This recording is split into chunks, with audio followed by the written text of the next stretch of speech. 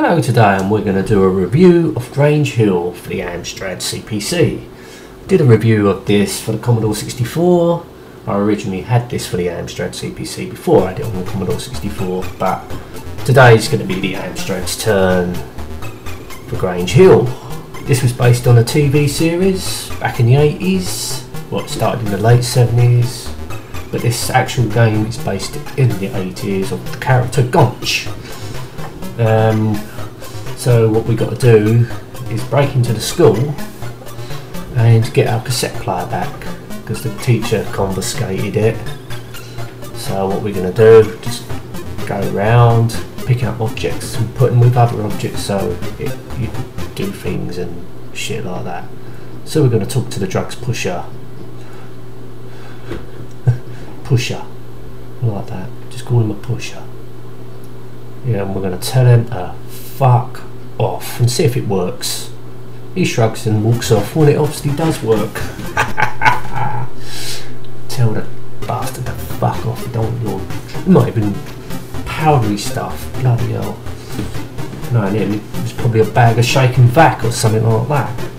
You don't know what's in the bag, do you? Just a white powder. When you're a kid, you don't know what it is. Bloody you shouldn't.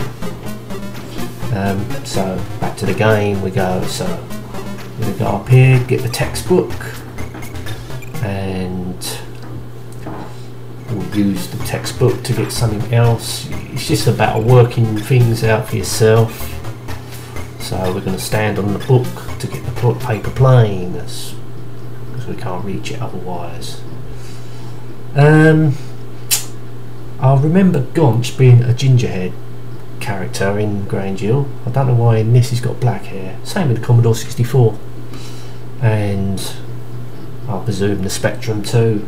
Never played it on the Spectrum, but I've seen reviews on the Spectrum. The only review I have seen a review on this game for the Spectrum, and I think it's the only completed version I've ever seen.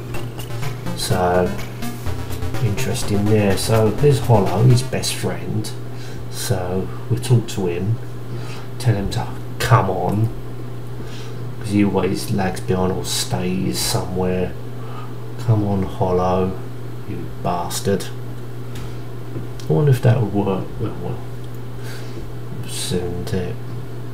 Well, I don't know why it's halting a bit. Don't remember what you're talking about.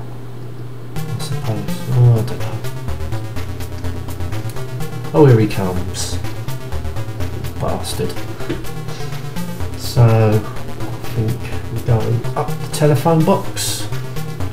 Outside the broken telephone box. Doesn't look like yeah. Same with our way used to be. I think there's just any telephone boxes up around much now. Everyone's got mobile phones.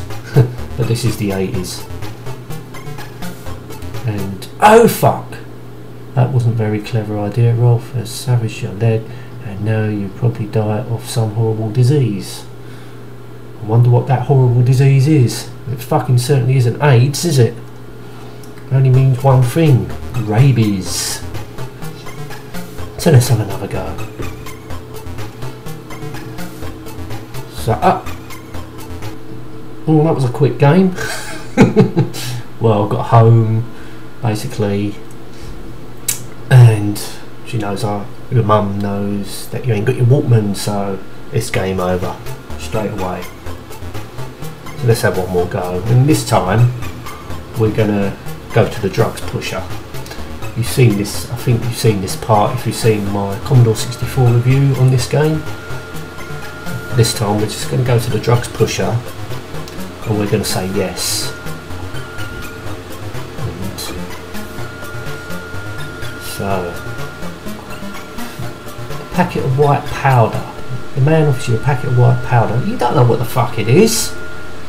As I say, it could be fucking talcum powder or washing up. Not washing powder. Here we go. There is an empty look in his eyes as he snatches the money from your hands. His face is pale and drawn. His body is thin and unfed. He steals the key his habit and makes addicts of children. He is dead, and soon you will be too. Yeah, because you can really get high from bloody shaking that, can't you? You're going to look a right idiot going to school. Look what I'm snorting. You fucking hell. Anyway, this is the end of this review. I hope you enjoyed it. Till next time, goodbye.